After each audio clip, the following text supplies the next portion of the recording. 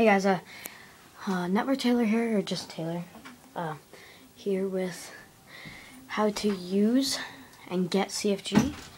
It's kind of the same things. This is my friend mw2. He's kind of like a fanboy, but whatever. Yeah, so what you have to do is you have to have your USB in. I hope you know how you need like Notepad++ and all that, like if you have your own. Okay, so what you do is you're in private match, you back out again, go to split screen, join game, load. You could just pick a random one.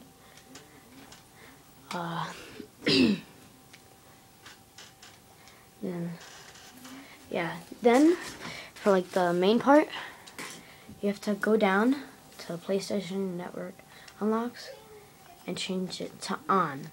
So now it's my online account. Yeah. It's my money.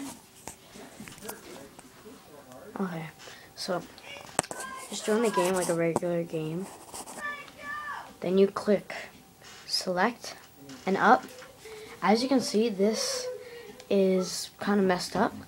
So what you do to fix that is you back out. There's a noob. There's me. Yeah, all of these guys are hackers, by the way. Yeah, back out. Go to your own private lobby. That's my YouTube. Yeah. You start the game.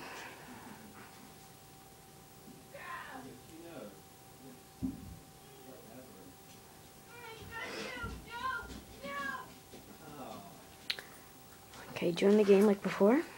Click up. It will show that, or not on all of them. And I'm using Juggle Mods Private Patch v2.5. Yeah. So that's basically how you do it. To control it, you have to use the D-pad. With this, I click that, goes to the top. I click down. Yeah. To select something, it's either X or the knife button. Yeah. As you can see, when I'm jumping, so mine isn't the knife button. And yeah.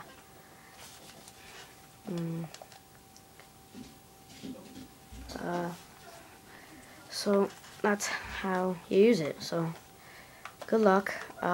Put your PSN below, and I will add you and get you the CFG hack for you to try. Okay, bye.